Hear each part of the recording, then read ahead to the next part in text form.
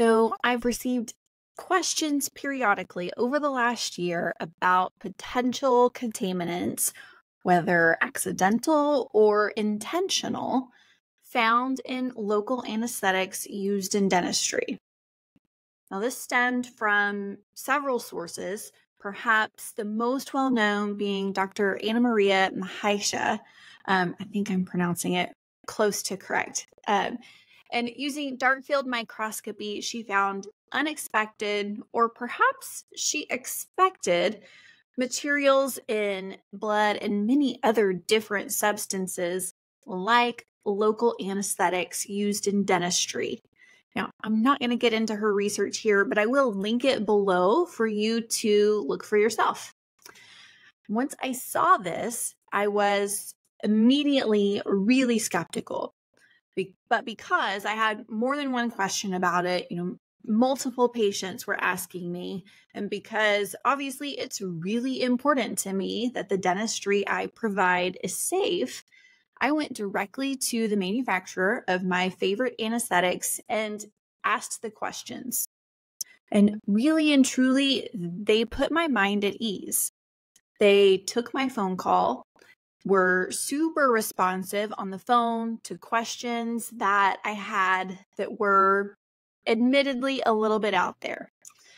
The person I talked to got my email address and said she would forward to the appropriate point person. And then what she told me is, she said, Dr. Ingram, if there were any changes in the ingredients, the product would be forced to go through the FDA regulatory process all over again. And that hasn't happened. So a couple of days later, I got a follow-up email as promised, and they assured me that there were no added ingredients, no graphene oxide, and no mRNA technology used to formulate the anesthetics that I use. So I dropped it. I was satisfied, and I had no other sources of information that would suggest anything else was going on. And quite frankly, I was super skeptical of Dr. Mahisha's findings. Because here was my thinking. I haven't changed anesthetics since long before 2020. And there have been no changes in how my anesthetic performs, in how often we have negative reactions, and how often we have complications, et cetera, et cetera. No changes. And I reasoned that this took care of any doubt in my mind that there was anything added at the manufacturing level. And we're just gonna go there. If the dark forces of the world are so sneaky and malicious to add something to our medications that even the manufacturers didn't know, then it's most likely everywhere. It's hopeless to avoid it, and there's not really much we can do about it. And I'm not going to live in fear. But the questions haven't stopped, and people smarter than me have continued to ask even better questions than I had.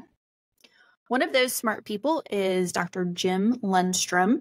He's another biological dentist located in Fargo, North Dakota. And Dr. Lundstrom has reached out to multiple manufacturers of dental anesthetics and contacted multiple testing facilities, and is publishing what he learns on his own practice website, which I will link below as well. And for most of the last year, the few answers he did receive supported my earlier view that there's perhaps not much to this, unless you are really deep into conspiracy theories. And if you are, that's okay, because some days I land in that group too. Now, just within the last couple of weeks, a report came back from the University of Colorado, who tested samples of an anesthetic called Orablock, which contains articaine with epinephrine. It's a really common anesthetic. And they used something called Raman or Raman, I'm not sure how you pronounce it, Raman microspectroscopy. Now, this was an anesthetic where the manufacturer was, again, very clear in stating that none of the nanotech materials that we mentioned were a part of their anesthetic. The University of Colorado said in their report that, and I'm quoting here, that they, quote, can affirm the presence of graphene oxide particles in this anesthetic with high confidence. Was this a coincidence? Maybe. A contamination? Maybe. But it does support what Dr. Mahisha has been finding, which is weird. Two different types of microscopes at two very different testing facilities, finding the same contaminant seems odd.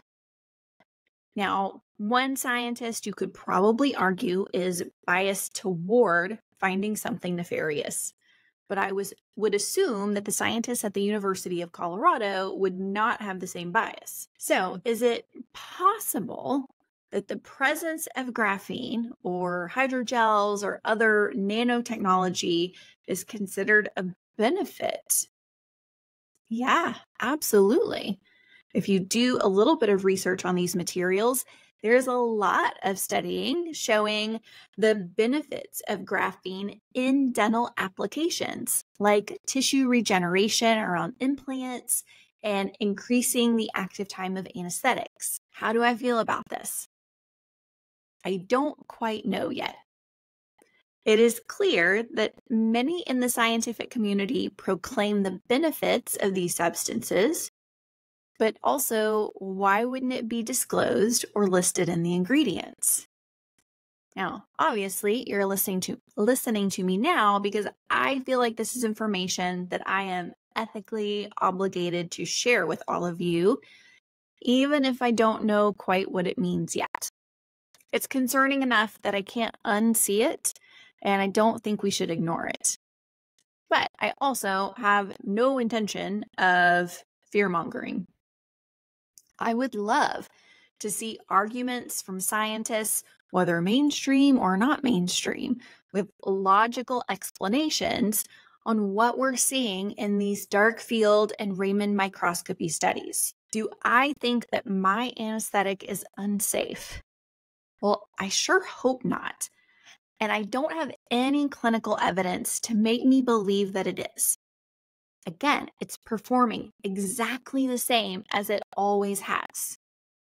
But that's also how I felt about amalgam fillings and fluoride until I didn't. Do I think that patients should avoid anesthetic at the dentist?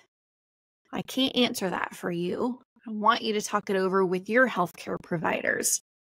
I can tell you that the vast majority of dental procedures cannot be done without anesthetic, and dental care is still vitally important to your health.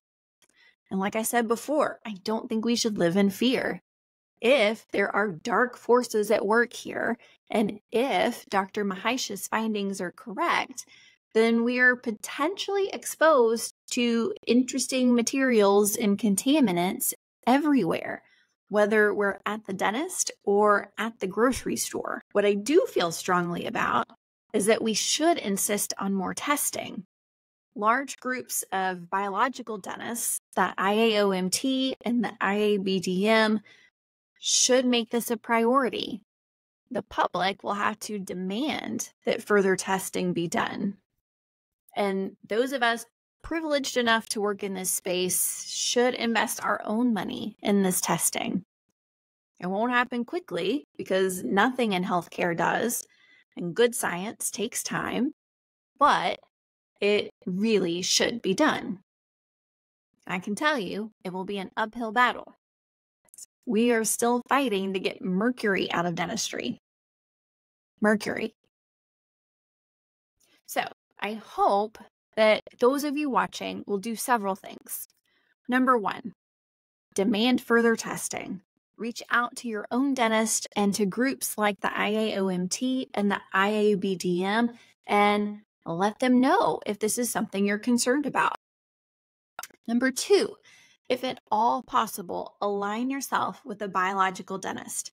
If you were trying to convince your dentist that mercury might not be a great material to have in your mouth, it's probably going to be hard to convince them to test the anesthetic they've used for the last 30 years. So I will have links below to the organizations where you can find a directory of these like-minded dentists. And number 3, pray. Because, there are dark forces around us and they are sowing fear, whether there's anything contaminating our medications or not. Now, I can't give you any medical advice, but many of the doctors researching this strange phenomena in human blood have found several supplements to be helpful in supporting your body's ability to degrade and detox from any potential contaminants. I'll share those below as well if you want to have some on hand before your next dental appointment. I have no idea how this will land, if I'll get in trouble from the dental establishment or if I'll get snubbed by the Alex Jones fans for not sounding the alarm bells fast enough or loud enough. Perhaps both. But I can tell you that this is the state of dentistry as I see it right now. I'll keep you updated as I learn more, and I will keep doing some more digging. And I'm still a skeptic to any new bit of data. Hopefully, that helps me filter through the garbage for all of you. So, I'm so grateful for you all, and we'll see you soon.